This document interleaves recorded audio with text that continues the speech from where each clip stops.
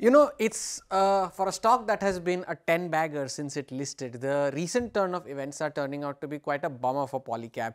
Now, today's drop is the biggest that the stock has seen on record. The last 5 days have been volatile too, including the 9% drop that it saw on Tuesday when the reports first surfaced. But despite this, majority of the street continues to remain bullish on the stock. Now, 19 out of the 31 analysts, that is almost 60% who track the stock, continue to have a buy recommendation on it. These 6 each have a hold rating and a sell recommendation as well. Now, as of Wednesday's close, consensus implied a potential upside of around 14.5%. The number of sell recommendations have also declined for 3 months in a row starting October of last year. Now, currently, Jefferies has the highest price target on Polycab, which is at 7,000 rupees. That implies a potential upside of around 42.5% from Wednesday's closing levels. Now, the others among the top 5 also have upside potentials anywhere between 25% to 30%. Now, Polycab has been a 10 bagger, as I said, since its listing in April of 2019. The stock had an IPO price of 538 rupees. The issue was subscribed around 51 times, which made it the 5th most subscribed IPO of 2019. Now, in December last year, the shares made a record high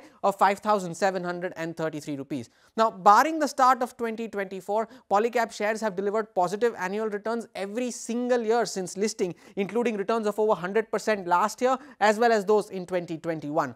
Now, promoters of the company have gradually reduced their stake in Polycab from around 68% as of September of 22 to around 66% as of September last year. However, what's interesting to note is that the shareholding of domestic mutual funds is down to a 3-year low, currently at just 6% compared to a peak of around 8% in March of 2022.